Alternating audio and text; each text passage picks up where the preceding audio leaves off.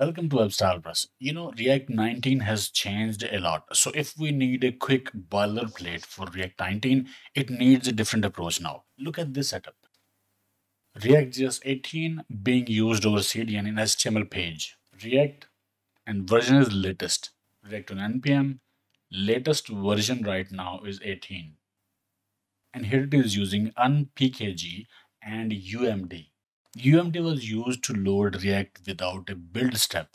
Starting with React 19, React no longer produces UMD builds to reduce the complexity of its testing and release process. Changing React version to 19 in this setup won't work now. With React 19, it's recommended to use ESM-based CDN, such as esm.sh. This is esm.sh, fast, smart, global ESM CDN.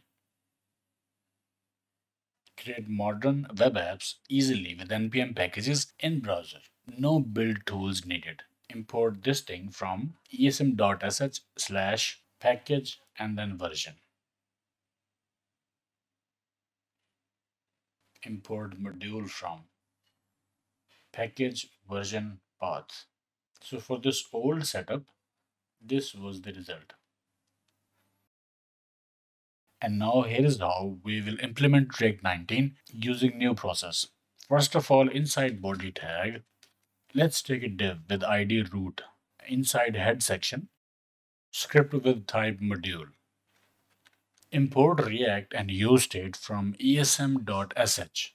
React version /? dev.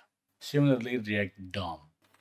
$dev instructs the CDN to serve a development version of the library. Development versions include additional warnings, more descriptive error messages, and are not minified. This makes debugging easier, but may affect performance due to larger file sizes and additional logging.